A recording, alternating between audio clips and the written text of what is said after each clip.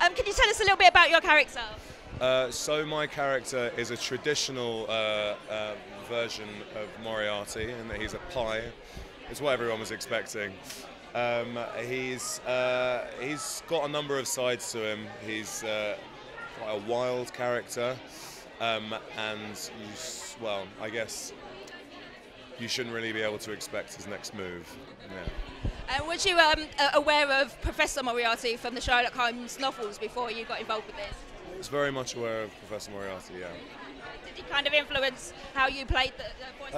I think the intention was to do it in a way that no one had done it before. I mean, I think the fact that he's a pie sort of does that for me already. I don't think there have been many pie Moriartys in you know.